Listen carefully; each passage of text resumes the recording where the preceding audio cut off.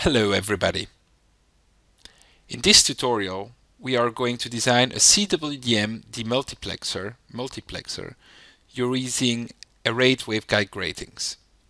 This will be done on the IPKISS Photonics design platform and in particular on the AWG Designer module that plugs into the platform. What is an AWG? An AWG is basically a multiplexer-demultiplexer device which inherently puts together different wavelength channels that are physically separated in different wavelengths, multiplexes them into one channel. And conversely, one channel can be demultiplexed in several. How does this work? Well, it uses the same principle as in antenna arrays. Light comes in what is called an input star coupler, usually through the center aperture here. The light is then equally spread over all waveguides here, and you see the curved front here makes sure that this happens in phase. Then the light travels over waveguides that are carefully designed in length so that when the light arrives here, constructive interference happens for each of the wavelengths where you want demultiplexing to happen. This is very similar to the principles of arrayed waveguide antennas, where a phase difference at the output here will lead to some kind of beam steering for a particular wavelength. Hence the name arrayed waveguide gratings. IPKISS AWG Designer is a module that plugs into the IPKISS Photonics design platform and of course embraces the principles we hold dear into our platform, which is that there is a single component definition that controls everything from the layout all the way to the circuit layout, passing through all the steps in between, which is physical simulation and circuit model generation. Everything can be controlled in Python and parametrically. And when you look at the final layout of an AWG, you see it is indeed a complex circuit. It contains grating couplers that are connected by waveguides into a star coupler, which again contains a lot of waveguides afterwards that have different lengths, going back into a star coupler. So overall, an AWG is really a very complicated circuit, where the individual components have to be simulated using physical simulators. IPKISS is very well suited for this kind of device because we have this central approach that we call a specification-driven workflow. How does that work?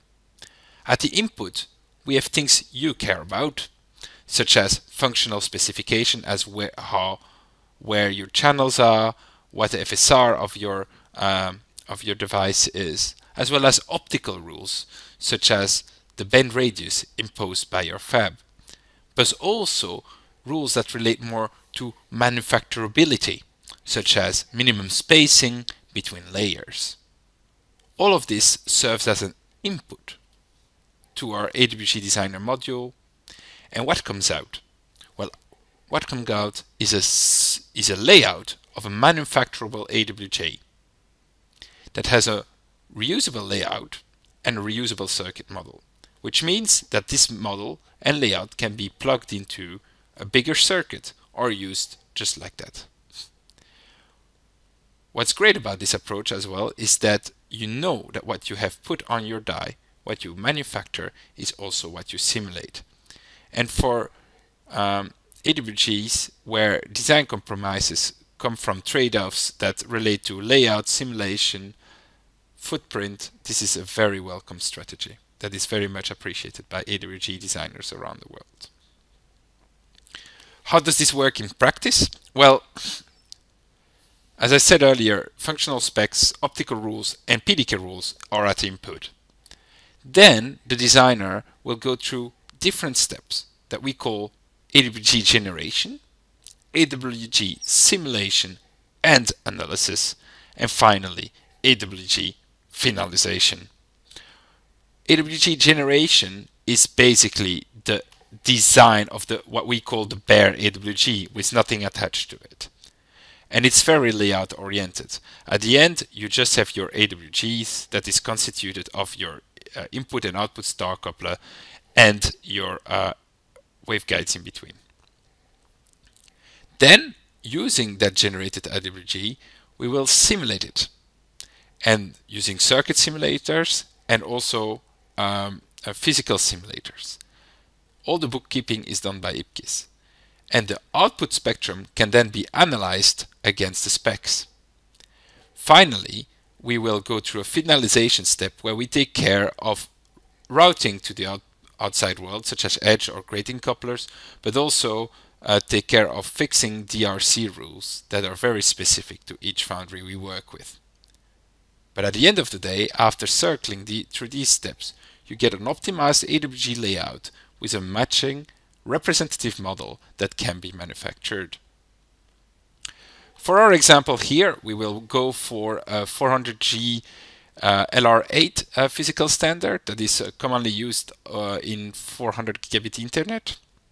It uses 8 parallel wavelength channels and is basically called a coarse CWDM for 50 gigabits in each channel. Here you see the frequency map of this standard.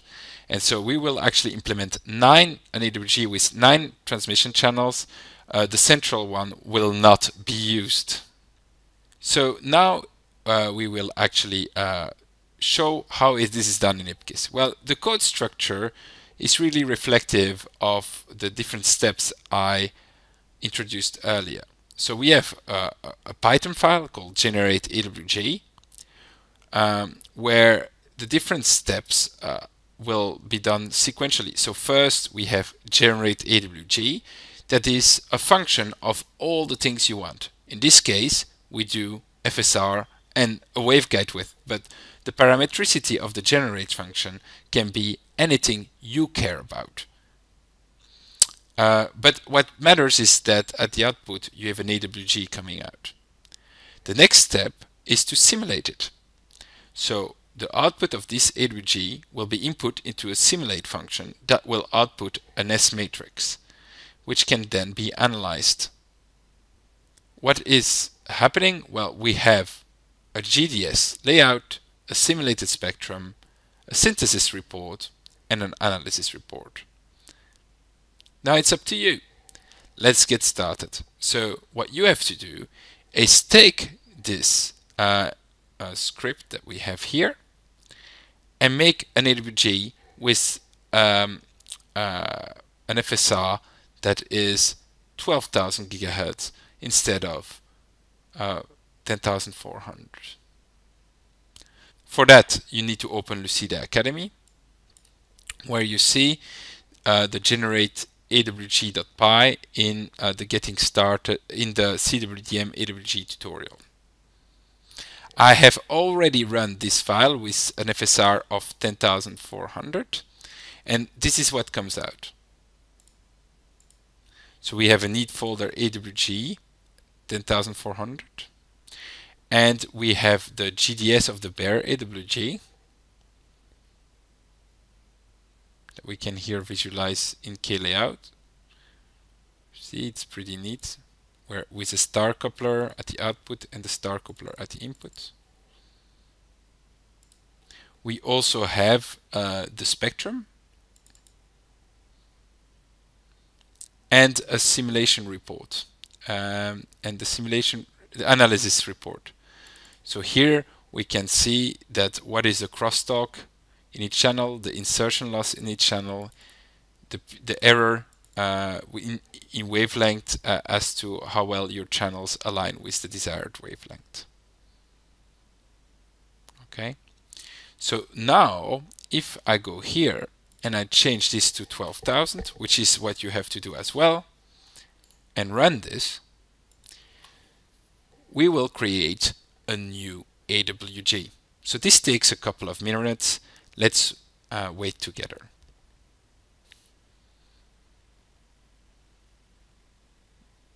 The first thing that happened is a synthesis. So based on the input parameters, the AWG Designer toolbox created what we call design parameters, which are very layout oriented, such as what angles do the apertures appear, etc., etc., the number of arms, the delay lengths, etc. All of these parameters are then saved in a synthesis report that you can see here. And here we have the layout of our bare AWG. In this case, we can already compare our synthesis report from the 10,400 and 12,000 FSR. So let's have a split screen here. At 12,000 has more arms, and that the grating is bigger, which makes sense.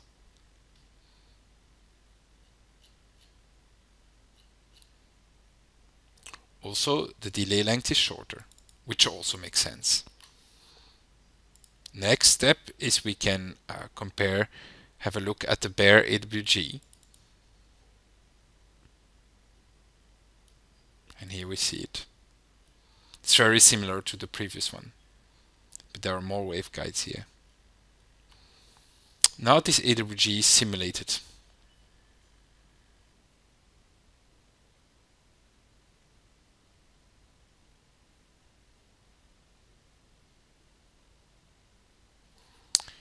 Okay, the simulation has terminated, and then you see the spectrum. Also, an analysis report will be generated.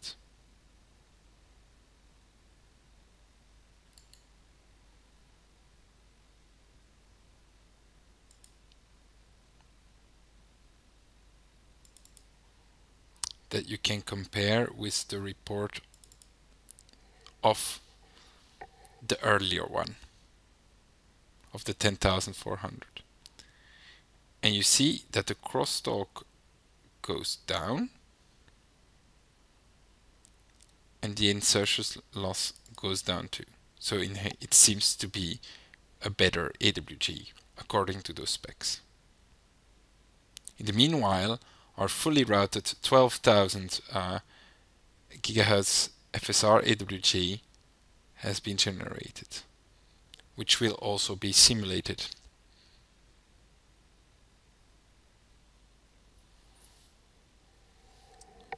Here we see the simulated transmission spectrum, which includes the grating coupler. And here we go. We have now created an AWG with 12,000 GHz, which has a finalized GDS that can be manufactured,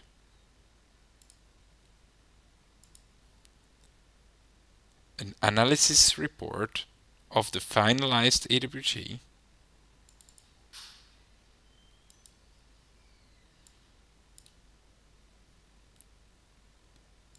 and the spectrum. Thank you for your attention. In the next video, we will dig deeper into how to use IPKISS AWG designers to write your own generate, simulate, and analyze functions so that you can create your own AWG. Thank you very much.